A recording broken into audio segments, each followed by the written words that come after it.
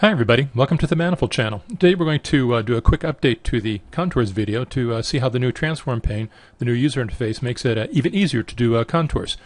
We're connecting via remote desktop to a machine that's a 48 Threadripper, and here on the left we see a Montana.map project, which is a little over 5 gigabytes. That's the one we're going to open, and we're going to double click Manifold. So let's see how quick Manifold can open.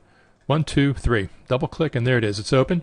Let's resize that so that it fits into the video frame, like that. Okay, that's cool. And let's actually, I want to adjust that just slightly. And now let's open that 5 gigabyte project. So let's see how fast Manifold opens that 5 gigabyte project.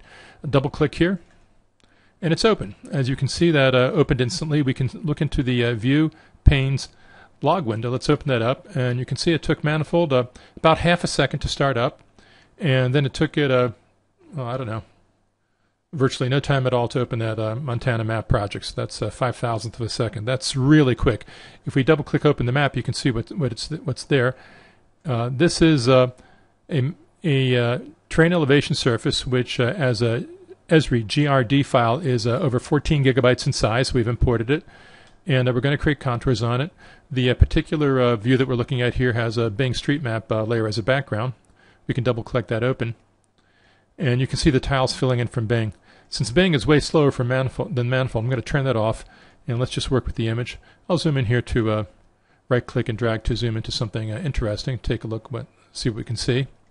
All right, and let's do contours. We're going to use the new transform pane here. Click on transform, and with the focus on the open map window, I'm going to choose the layer that I want to work with. That's the raster layer right there. I'm going to double click contour, and that launches the contour template.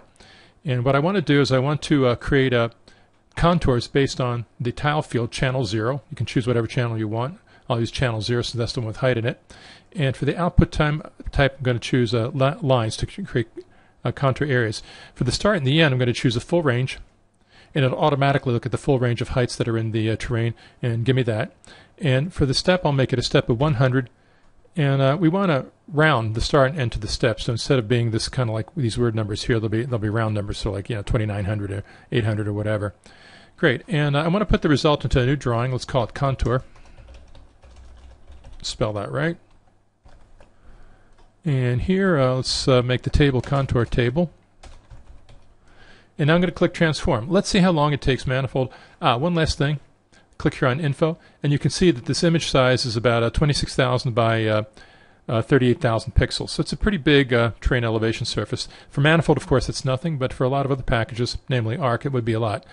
And back here into the transform pane, you can see all those parameters still loaded. We can jump around between various panes and various displays, and where those parameters are, they're still ready to go. Let's click transform and see how long that takes.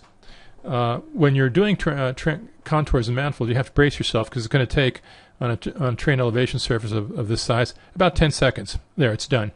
And we've just created contours. Let's drag and drop the contour lines into the map, and you can see that's where they are. I can control click on the tab for the contour layer to zoom to fit on that tab, and you can see that they were created indeed for the entire display.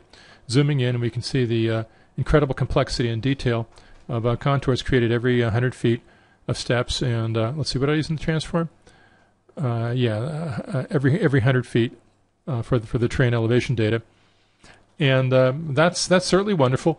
Now, if you've watched the previous video, you may remember that the heights that we used in the previous video were slightly different. For example, we used the minimum height of 623 and a maximum height of 3289. So if anybody's wondering, if that makes any difference, we also did not split into shapes. Esri, when it does contours, spatial analysis is not split into shapes. That everything is kind of, all the lines are built as one very large shape for that contour. But I like to check this option box to split them into shapes so that all the contours for a particular line, even if they're not contiguous to each other, are split into separate lines. I think that's better.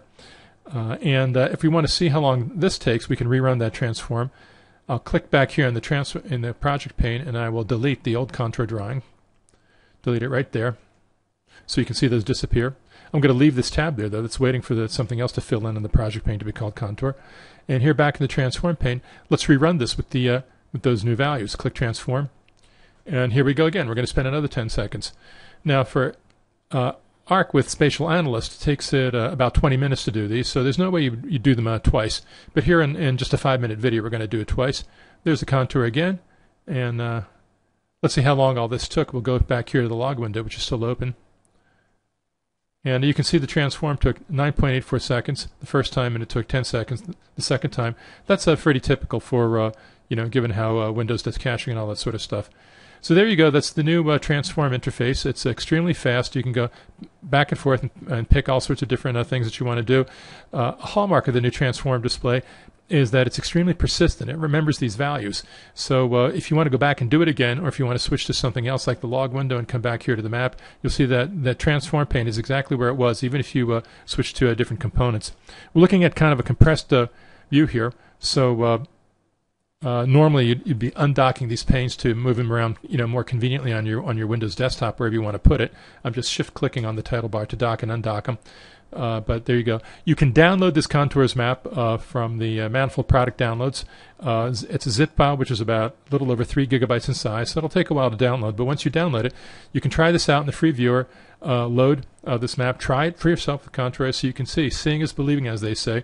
That Manifold really will do in 10 seconds what takes Arc about 20 minutes. You can also download from the Manifold website the original GRD. That's about a something gigabyte zip file to download it. So you can take that GRD, the grid file, and import it into your ArcGIS Pro or ArcGIS and ArcMap and see how long it takes Esri to do the exact same thing using exactly these same settings, for this sort of range with the step of 100. Thanks for watching, and goodbye from Manifold Land. Well, that was fun. If you want to see more, visit us at www.manifold.net. As always, Manifold delivers the world's most advanced, highest quality spatial products for GIS and DBMS at a low price that you can afford. Once again, that's manifold.net. See you soon.